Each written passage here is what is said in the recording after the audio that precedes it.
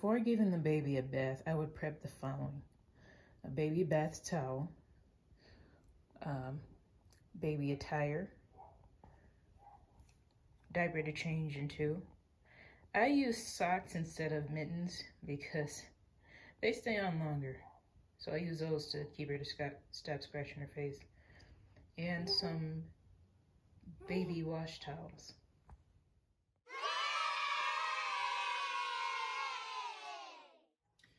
The body wash that I use for a baby is Johnson's Cotton Touch. And they're not sponsoring this, I'm just showing you what I use. I use coconut oil. I put it in a different jar because it's easier to pour in this jar. But I use Vita Coco coconut oil, which is organic. And I use this milliliter measuring cup to measure 10 mLs of the body wash and about under 5 mLs of the coconut oil. And I put the water in a bucket, this red bucket to wash baby.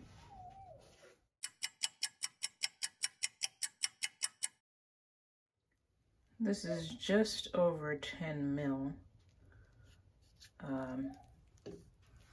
And this is what the soapy lukewarm water looks like.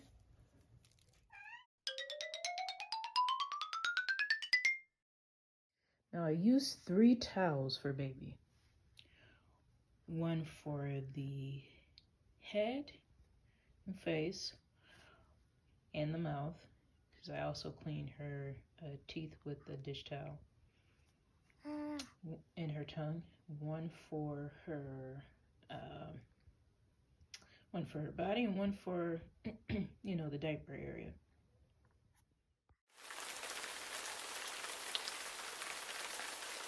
Coconut oil is also great for Cradle Cap, but it takes a little time to get there to remove it. But it's great for skin and Cradle Cap for the baby. And my baby is pretty much, she had Cradle Cap, but she's pretty much done with that. So I just gently rub her. I'm doing this one-handed with my weakest hand, so don't expect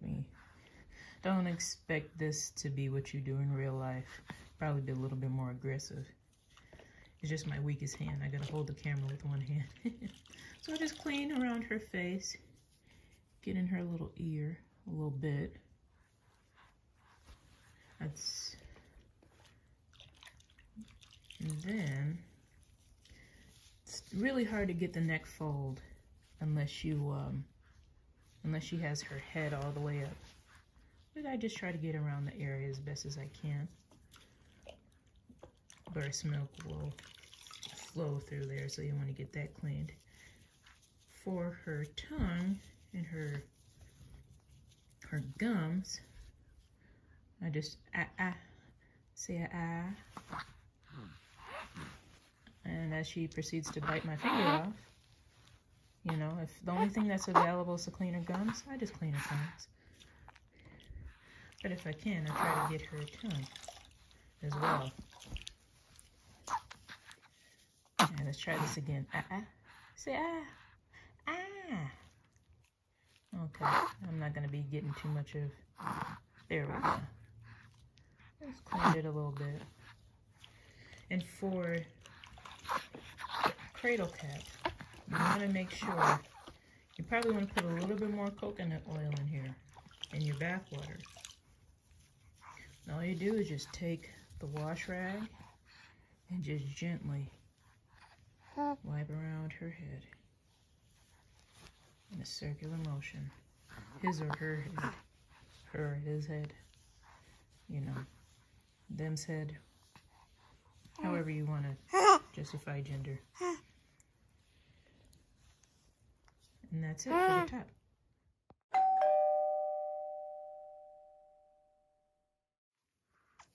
The second rag is going to get the middle part of every other part of her body except for her bum, except for the diaper area. So I'm not going to show you my baby naked, but The first thing I actually like to get in this phase is her hands, because babies are always putting their hands in their mouths. So you really want them to have clean hands. And that's all I do. You know, don't force it. I just kind of, not too much. I just kind of let her give me the hand. You know what I mean? And see how she's grabbing me? She's going to give me the hand. You know, because she's curious. Ooh, what's this? What does this feel like? You know? And bam. Baby's got clean hands. And of course, I'll be cleaning the rest of her body. I just won't be showing you my daughter naked. She might be mad at me in the future. Ain't that right? Yeah. The last rag is what I use to clean the diaper. But before I do that, I like to put, to protect the towel from having crap all over it, I like to put the bath towel. I like to put the previous towel under the diaper, so that when I take the diaper off, her bum's not going on the clean towel. Let me show you what I mean. First, I lift up her legs, and as I can see, the diaper is dirty, very obvious, and we got to change it. And I put the towel close enough for me to get it underneath. And I slide it underneath like this. So that way, when I take the diaper off to change it, her bottom isn't on her dirty bottom isn't on the clean towel, it's on the wet rag. It's kind of like helping me do the cleaning at the same time. Because I can just take that right up off of her and have that part wiped. I still wipe it, of course, and then with the other towel, but it's kind of like a two-way solution, you know?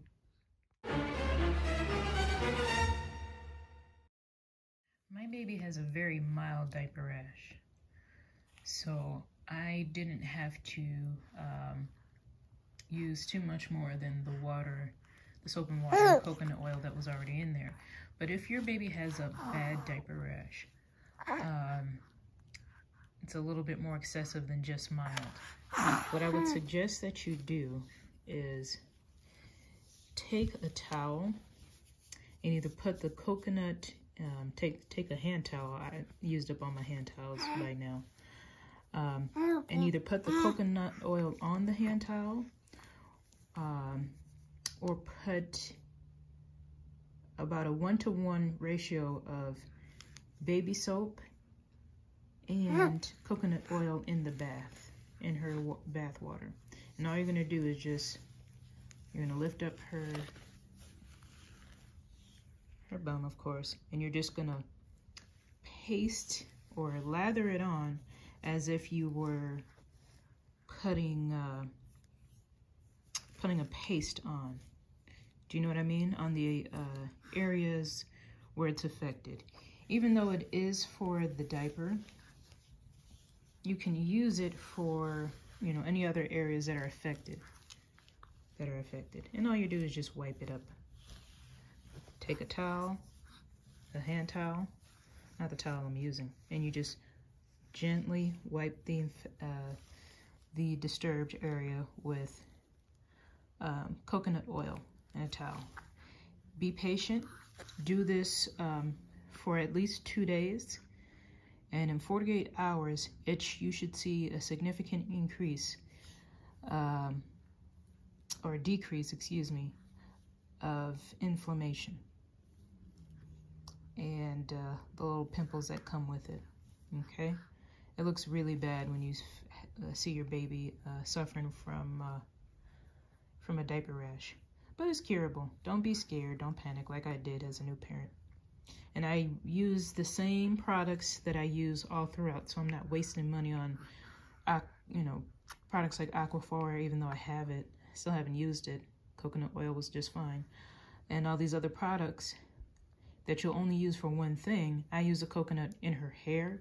I use the coconut on her skin, you know, everywhere on her skin. I use the coconut oil for myself. That's right, baby. So All right, that's that.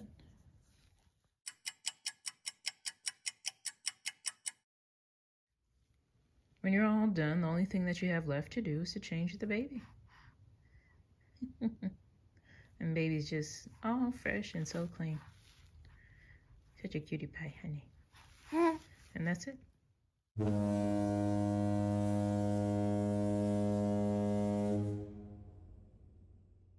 you're probably wondering why I don't use this baby bath. Why I didn't use this baby bath in this video.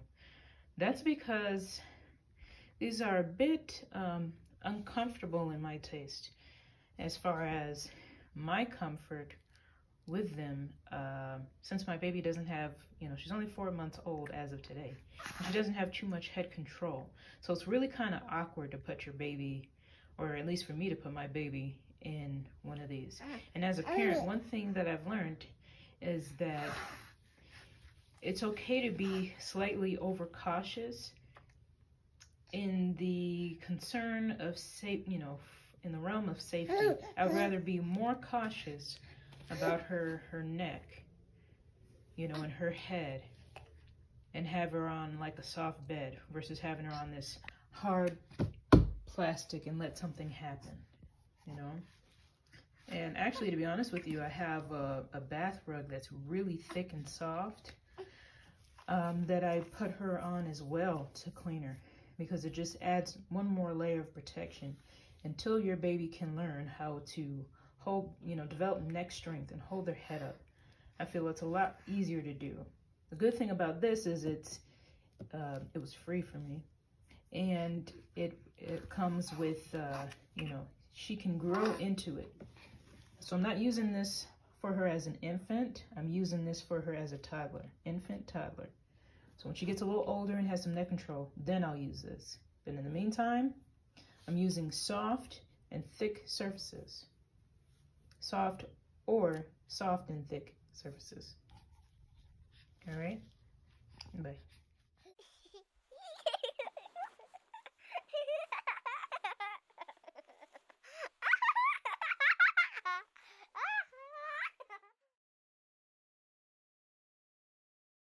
And voila, baby's all done.